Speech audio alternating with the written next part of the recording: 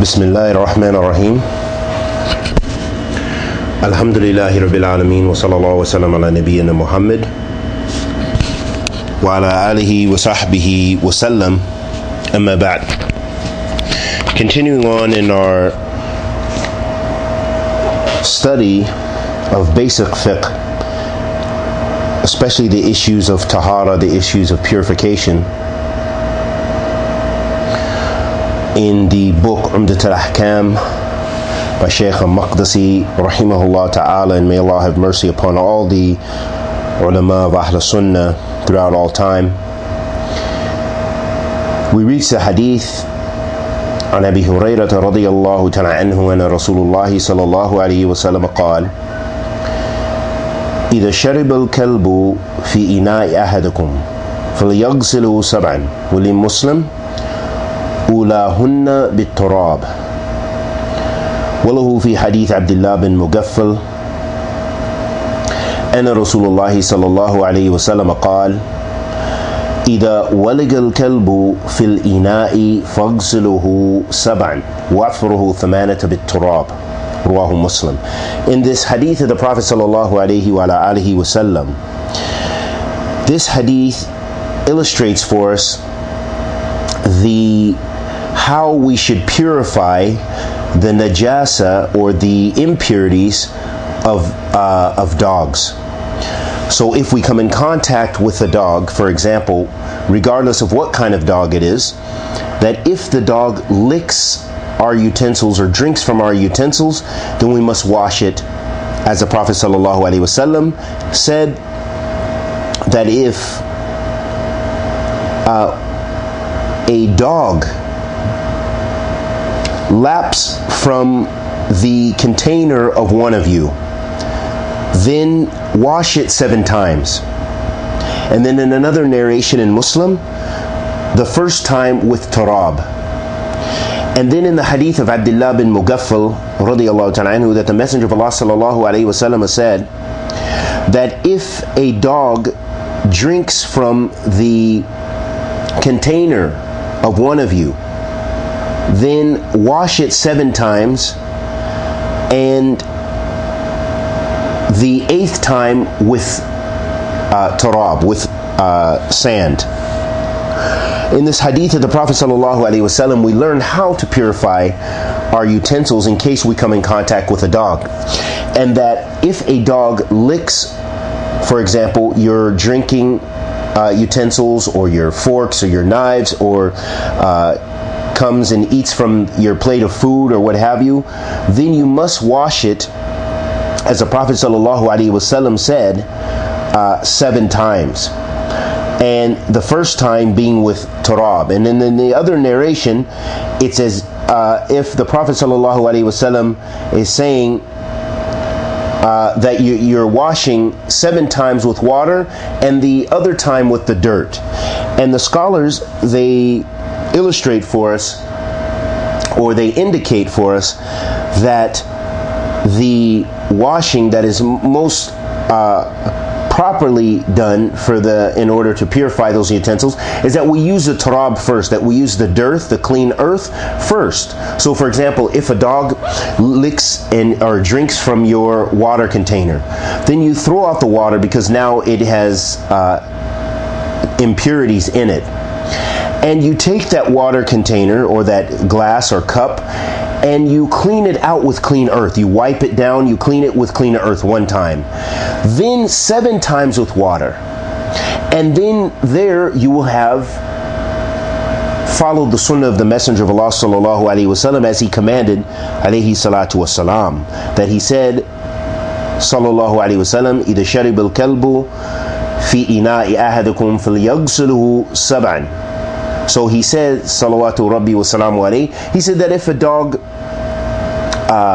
drinks from one of your containers, then you should wash it 7 times. And then of course in the other narration of Muslim we mentioned ullahunna bit-turab, the first time with turab. So this is actually 8 times that you're washing it. You're washing it once with turab, and the other times with with the first time with dirt, and the other times with water to purify that. And then in the other hadith of Abdullah bin Mughaffal, where he said that if a dog licks or takes from one of your containers, then wash it 7 times, وَأَفْرُوا ثَمَانَةَ بِالتُّرَابِ, and that you should wipe it the 8th time with turab. So from those hadith, we can also deduce, as the scholars deduce, that and putting a gem between those 2 hadith, that the best tartib, or the best order, is of course to wash it with dirt first, purify it with dirt, the utensil, and then washing it 7 times with water. And this is following the sunnah of the Messenger of Allah sallallahu alaihi wasallam. Some of the benefits from this hadith, and first and foremost, some of the differences of opinion of the scholars of Islam. And one of the issues that they differ with regards to this is it an obligation to have tartib, to have order, with, as I mentioned, the order of using the dirt first and then the water. So the scholars, they differed over whether this was the correct order. Was this necessary? Is it an obligation to clean with dirt first and then water? And that,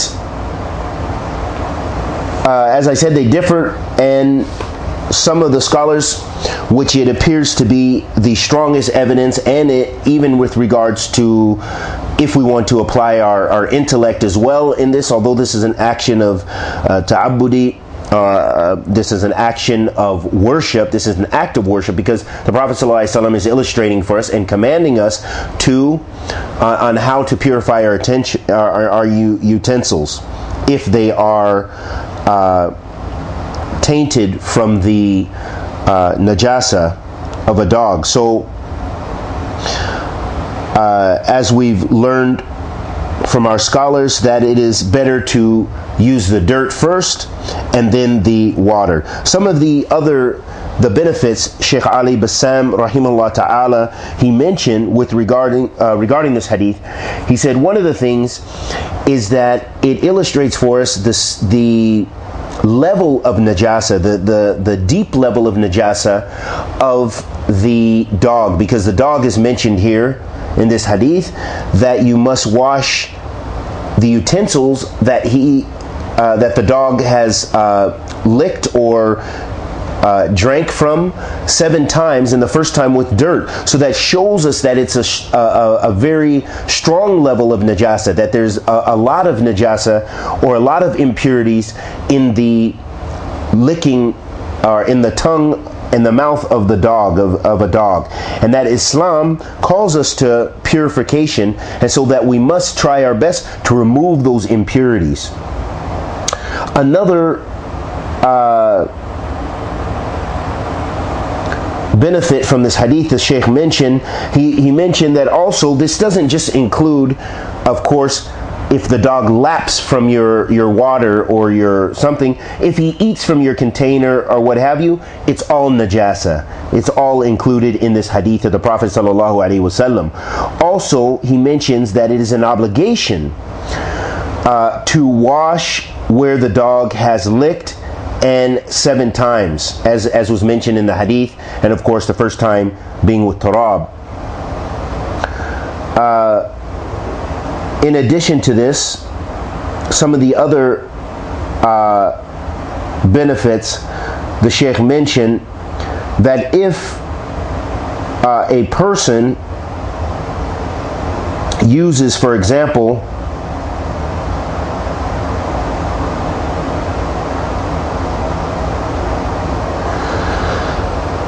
that if a person uses the water mixed with dirt, then also this could, so in actuality it would be like a mud, using mud to purify, that this is also permissible. Some of the scholars also mentioned some of the classical scholars like Imam Ahmed, and it's one of the opinions of Imam Shafi'i, and also it is well known from his madhab that if something else that's pure is used, then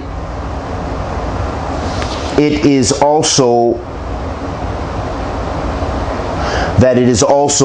permissible to use. For example, if you use soap instead of dirt, according to the madhab of Imam Ahmed, and according to one of the opinions of Imam Shafi'i, according to his madhab, and then there's also another qawl in his madhab that says that you must use specifically turab, dirt, then it's permissible to use, for example, soap or something else that purifies. So this is according to the madhab of some of the scholars, whereas it appears, although the Sheikh hasn't mentioned, but he mentioned those two madhabs. He didn't mention Imam Malik, but I'm assuming that Imam Malik, and he does mention that Imam Nawawi says, rahimahumullah jami'an, that you must use turab specifically, that you cannot use something, even soap or even something else that's pure, you cannot use it in the place of turab. So, and they mention their hikmah or wisdom behind this, or their reason behind this, their illah, is that this is an action of ta'abbudi. That means that this is an action of worship. It's an act of worship, and the Prophet ﷺ ordered to use turab. So, following exactly as the Prophet ﷺ said, that is an act of worship, so you cannot change that act. So this is the qawl of, for example, Imam Nawawi and some of the other scholars, some of the other classical scholars, and according to some of the other madhahib. And those are just some of the benefits that we gain from this. A last mas'ala that we'll bring up, and that some, they make a type of reasoning, qiyas, with the dog, between the dog and the pig. They say, well, the pigs are also najasah, and that what comes from them is najasah. So if a pig were to lap from your container or lick your garment, you should also do the same. And those who hold, say, some of the scholars say, or some of the scholars say, that this qiyas is ghayr sahih. This is an incorrect comparison, because in this hadith, the Prophet ﷺ specifically mentioned the dog. He did not mention another animal, so we should not make qiyas from that. So even if a pig were to lick from your container, it would only be necessary to clean the container as you normally would remove something that's impure, by using water and soap or what have you. That it's not necessary to do it 7 times, and the first time with turab, as is mentioned in the nas, is mentioned in the text of the Prophet ﷺ with regards to the dog. And we ask Allah the Almighty to accept this good and forgive our evil. Anything I said that was correct was from Allah subhanahu wa ta'ala. Anything I said that was incorrect was from myself and the shaitan. Wa sallallahu wa sallam ala nabiyyina Muhammad wa ala alihi wa sahbihi wa sallam.